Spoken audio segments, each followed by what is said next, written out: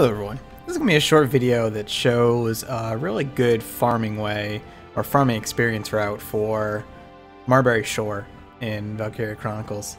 If you are not progressed in the story past like chapter 14 or so, there's an ability in here that's going to be a pretty big spoiler, so keep that in mind. This works best if you have your scouts to level 17, however it is doable before then also. So I'm just going to skip through this. This is just a skirmish. It's pretty much an identical copy of Marberry Shore. It's normal mode, not hard mode. I think the same strategy works on hard mode. In fact, this strategy kind of works on a lot of missions. And if you've been watching my series, this is kind of what I've been doing in the meantime over and over again ad nauseum to prepare for the next mission. So we're only going to take these people. Alicia's the only one we need, and the other two are for the CP. Now, let's begin the... So we complete this in one turn. It's an A rank, and it gives about 50,000 experience and some absurd amount of money, like 100,000 or something. It's very simple, and I'll point out the way you can do it before level 17 also. You do need a few orders, but they're not too far up the list here. So I actually, I've seen other people do this without doing this step. However, I feel like this step makes it smoother every time. Just gonna fire a smoke shot right here, and what that does is it lets us go past these towers without having to deal with the damage. Depending on what you get for abilities, sometimes you take a lot, sometimes you take a little. So we're gonna take Alicia. We're gonna give her a defense boost right away. It's a very early one you get. We're also gonna give her caution, which reduces interception fire, which I believe is just, you know, if you have a unit running, any fire that they take. And finally, we're going to do Awaken Potential.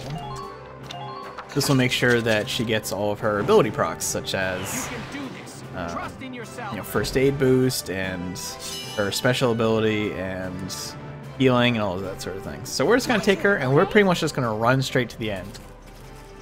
Now, if you do this after level 17, she'll have double movement. It gives a chance when she runs out of movement that she gets to full bar again, no matter how much she moved previously.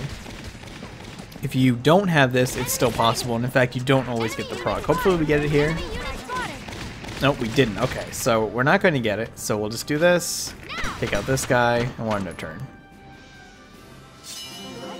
And you want to take someone out because it gives a chance for Mysterious Body to proc. If you just end your turn, I don't believe it can.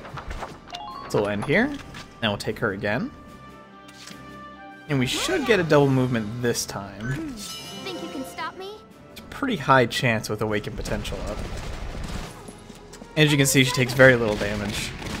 She'll start to take more damage from the tanks and such, but it's still safe. Now, if you don't have double movement, you'll have to duck in to where this other camp is. Here we go. She just procced it, and we see we get a full bar. So if you don't have double movement, this spot is safe. You won't be able to finish it in one turn, but you can keep her in that camp and leave her there. So her special ability procs, and of course she takes very, very little damage. I'm actually going to stop here to be safe and heal up. Yeah, again, so if you don't have double movement, you won't be able to get here in one turn, but you can just stop at that camp, kill that guy, and you can hide there. You won't get attacked on the next turn. So we're going to move up. Think you can stop me? Yep, and she'll take some damage, but it's not a big deal. Move up right here and throw a grenade. Depending on your level and your grenade level, this will either kill the guy or just do damage. This time I just did damage. This is basically like a worst case scenario, which is kind of good to show off. My wounds are healing. And then we'll duck in behind here, stand next to the flag. Now we need 2 more turns, which we have. My turn, okay? And you can see, even using the smoke shot, we still have enough to take care of this. So take care of that guy. End turn.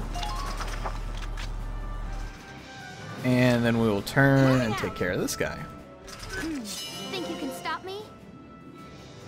Now there is a chance he could dodge, but I've never had it happen. Don't even think Because Alicia also has a dodgeable shot. Pretty much takes care of that. And with those two dead, you can occupy the camp. Mission complete, and that's it.